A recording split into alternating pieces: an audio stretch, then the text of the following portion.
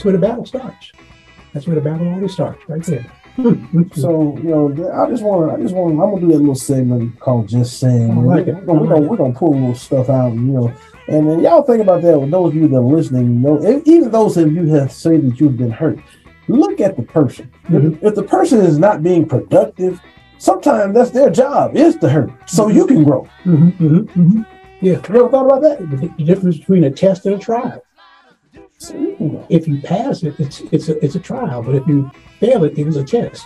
Well, I'll put it to you like this. I tell people all the time, you'll never go to the next level. You'll never go past the next grade unless you pass this. I've been wrestling with, I'm going to tell them, I know I'm on the radio, I know I'm on the World Wide Web. I've been wrestling with Algebra 1 for a long time. My wife won't let me hire nobody.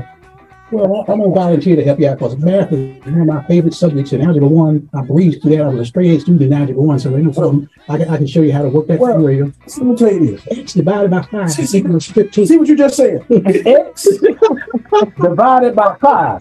Numbers and letters do not go in the same category. I'm saying, I don't know who made this up. It does not compute in my mind.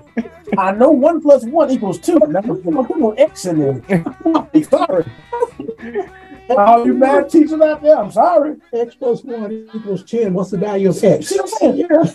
Just don't man, look. I'm a history major. I love history. Get me here. I understand history. That didn't happen. That stuff made up. Come on, bro. Let's